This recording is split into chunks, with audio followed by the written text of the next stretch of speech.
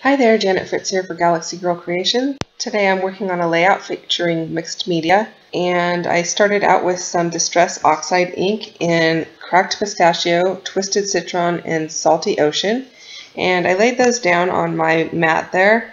I basically just pressed them down and made a line and squirted it with some water and dipped my paper into it. I didn't show a lot of the mixed media process. I didn't have everything set up at the time to show that. So if that's something you're interested in seeing, drop me a note in the comments below and I'll go ahead and try and do that on another video. Actually, I made this piece thinking I was going to cut it up with some punches and use it as embellishments, but then I liked it so well that I went ahead and decided to use it on my layout.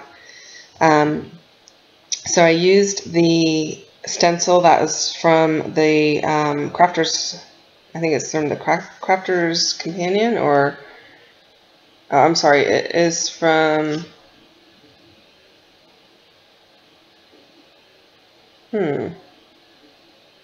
it's designed by Rhonda Palazzari, so and I think it's from the Crafters Workshop. Anyway, I really liked the way it looked. It looked kind of like the top of parasols or sunbursts, and I ended up using some Bo Bunny glitter paste and some of Vicki Boutin's iridescent medium over the stencil. So that's what gave it that shimmer, and it's really super pretty and it matched my photo perfectly. My daughter's got some little flowers in her hair, and then she's got the blue jacket on, so I thought it worked perfectly. And it's going to make it so this layout is pretty lean on embellishments because it doesn't really need a whole lot. It's got so much going on already. And I just popped that photo up onto some craft foam from Walmart, and it's sticky on one side, and the other side I just used some of the white glue from Tonic Studios.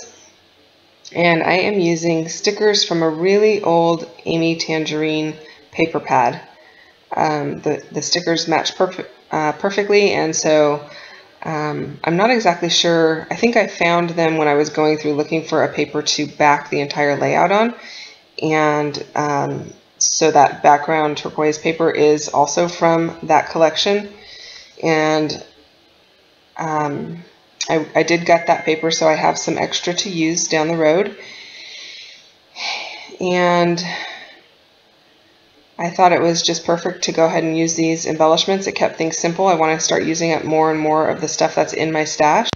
One thing I really like about using the mixed media is that it really adds so much interest and depth to the page that you really don't need a lot of embellishment.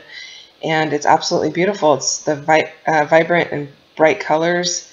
It's just gorgeous. So to adhere my photograph down, I am using, let's see, that is crystal lacquer in my fine line bottle. And I find that when you're using mixed media and stuff that you've put through stencils, maybe, you definitely need that liquid glue. The adhesive in the ATG gun just doesn't hold to the stenciled areas very well at all. So I just took one of my Stampin' Up! Punches and set it on top of the photograph to hold it down while I was getting a few things out. You can see I've pulled some embellishments and stuck them to the top of that punch just so I remember to use them. And I'm just pretty much sticking with the colors that are in the background, so the greens, the aqua or turquoise color, and the yellows. And I really like how fast this came together once the mixed media was done. I don't really do the mixed media that often because it takes so much time, but I'm thinking I might need to just start doing some pieces like that so that they're done ahead of time, and then when I go to scrapbook I can just pull the pieces out that I want to use. So it sounds like I have a little mixed media playdate in my future if I'm going to do that.